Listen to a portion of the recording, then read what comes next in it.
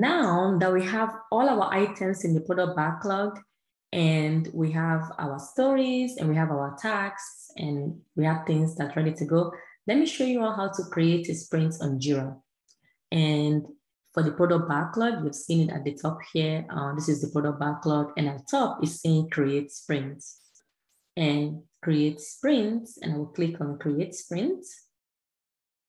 And when I hit on create sprints, and it just showed up here, like my project's name is sprint 1. It automatically created that, but it's important for us to edit it, which you will click on the 3 dots here and hit edit sprint. And here, when you don't edit sprints, you can change the sprint name however you feel like. And the duration, it has like, under duration, it has like a week, 2 weeks, 3 weeks, or 4 weeks, or you can custom it to however length you want. But we all know that best practices is for sprints should be no longer than 4 weeks. So in this case, I'm going to be creating customing my own with my own 2 weeks. But you can also use these 2 weeks right here.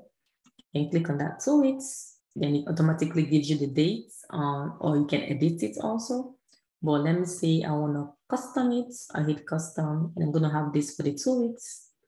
First, I'm going to click on the dates. So I'm going to say that this sprint will be starting today on the 18th, and I'll have this sprint start. The time I'm going to put it's for the PM, like 8 p.m., not 8 a.m., 8 p.m.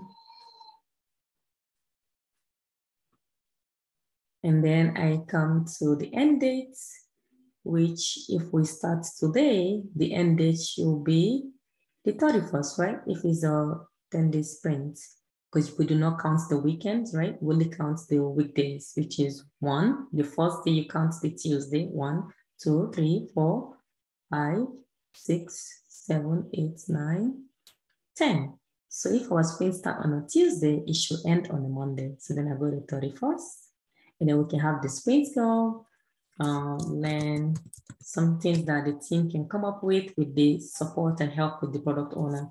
Learn Scrum, that'll be the sprint goal. The time can be adjusted as we see fit. We can maybe end it in the same time as it started, which is 8 p.m.